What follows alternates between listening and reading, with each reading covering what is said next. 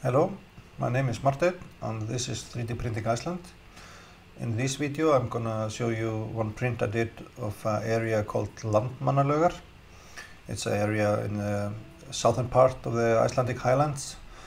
It's about 3 or 4 hours drive from Reykjavik, and the road to the area is rather rough, so you have to be on a jeep to go there. A small jeep is okay.